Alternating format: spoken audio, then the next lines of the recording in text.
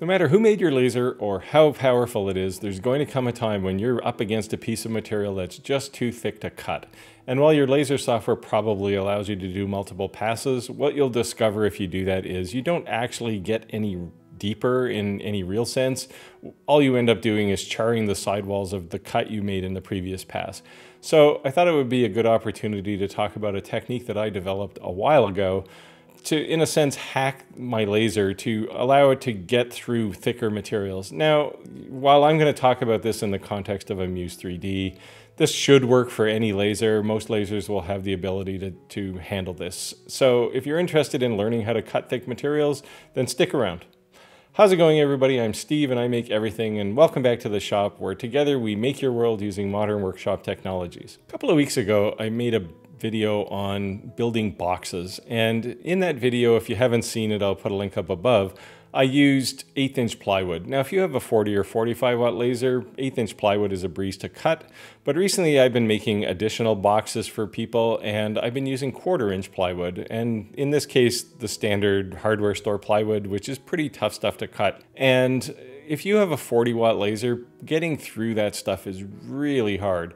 So your laser has to be perfectly aligned, the optics have to be clean, and even then it's honestly a push. So what I did in the case of my project I was building, and I'll put a video up here to show you what I built, I used a trick that I've used in the past with my laser to do a multi-pass, but not just the standard multi-pass through the same area.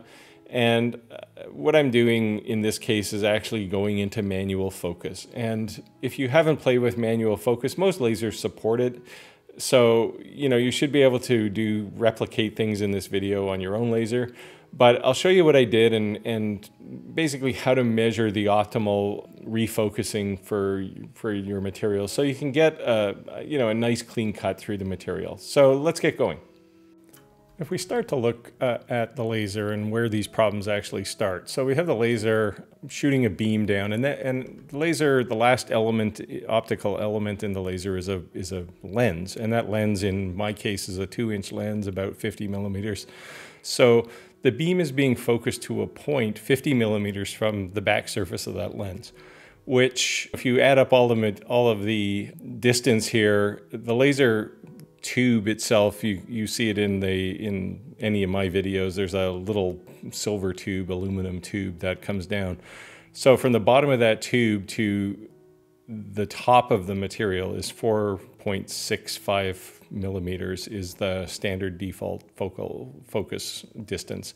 In the case of a 3 millimeter material, what it does is kind of pushes this focal point down towards the bottom of the material, so everything in that area will get cut. The problem with a 6 millimeter piece of material is the beam is being focused somewhere in the middle of the material rather than closer to the bottom. And the dispersion past the focal point, there just isn't enough power to cut the material all the way through. So this is the problem you run into. So the real challenge is, can we hack this? And the answer, of course, is yes. We can play around with manual focus in our materials and push that focal point closer to the bottom on a second pass. And so that's one of the things we'll try here, and we'll see what happens. So I created a quick drawing here in Inkscape, and again, you can use any drawing tool, it doesn't matter. And it's basically a template that I'm going to use as a gauge to see what the best settings are for my laser to get the best cut through this 1/4" plywood. And in the first pass, what I'm going to do is cut these 5 15 millimeter squares.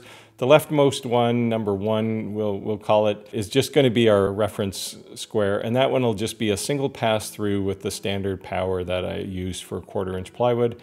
And I've actually kind of backed it down a bit for the purposes of making the rest of these work out well. But it will be basically the first pass layer, and we'll use that same power setting for the other 5 on the first pass.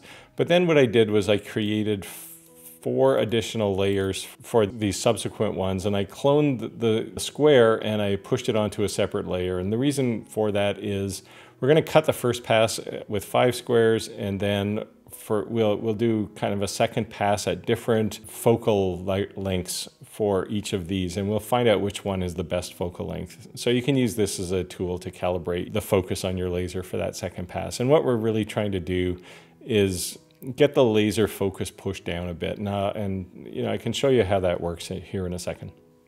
So I've loaded up my drawing in the Retina Engrave 3 simulator, and I'm using the simulator to keep the noise down in the background so I don't have to run my laser. But what you can see is those 5 elements that I created, and so one representing each of the square. Now the first one is the underlying first pass square for all of them, and then there's a subsequent second pass for the 4 on the right hand side.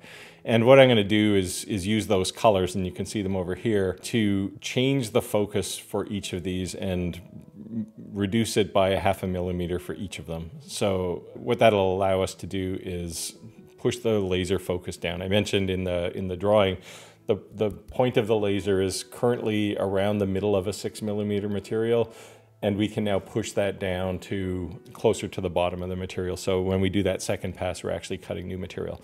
Anyway, so what I did is, you'll notice this weird red circle. You've probably not seen it if you haven't played with Focus. And what I did to get that is I clicked this plus sign over here. And what that's doing is setting the focus depth. And I mentioned we were doing manual focus, but we're actually going to do kind of a semi-automatic focus here where it's autofocus, but I can control the focus height.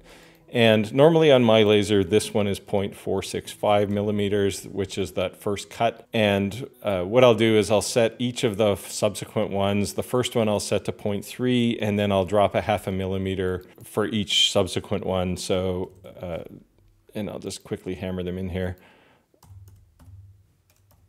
And what you can see as a result of this is we now have individual focus points for each of them. And you'll see what this really amounts to when it cuts is basically 5 jobs. So the first one, it'll cut all 5 as a first pass, and then it'll subsequently go to each one of these squares and it will cut at that height, at that focus height. So that's all you have to do. I did speed up the laser here. I set this speed to 25% for all of these, 100% power, of course. And normally if I was just trying to do this in a single pass, I would probably set this on my laser down to maybe 18%. But as I mentioned, it doesn't cut all the way through, so you end up having to do a bunch of work to try and get your part out of the the core material. So what we're trying to do here is we actually want to speed it up a bit because we want to reduce that charring as much as possible. But then on the second pass, we're pushing the focal point down, and that should allow us to get a much cleaner cut and all the way through, depending on the right focus height here. So that's it. I'll get these things cut out and I'll show you what it looks like.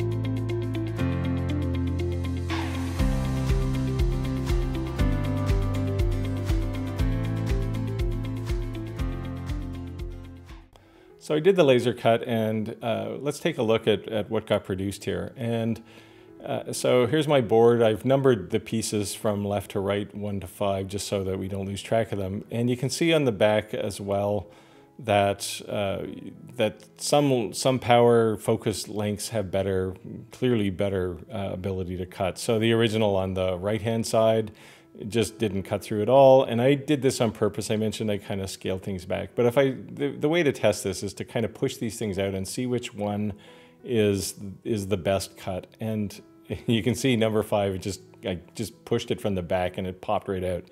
And but let's grab these things and take a look at them and see what the differences are. So you can see on number 3, there's a bit of a material sticking off the side there, so we broke a piece out of it. And same on the number 2, there's kind of a rough edge. Number 4, it's definitely better. And on number 5, it's nice and clean, and that's one of the reasons it popped out. There was really nothing holding it there but the kerf. So clearly, in our case, number 5, which was the 1.5 millimeter focus, is the best one, at least on my laser. But you can certainly try this on your own laser and see which one works for you. But definitely, this will get you nice, clean cuts, and you'll have very little effort to pop the pieces out of the material. And there you go.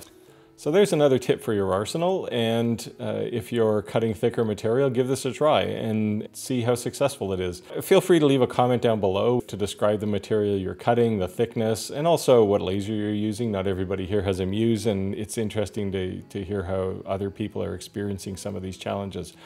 Hopefully you got something out of this video, and as always, I'll put a couple of videos over on the side here. Feel free to go watch those, and if you do, I'll see you on the other side. And other than that, go make your world, and I'll see you next time.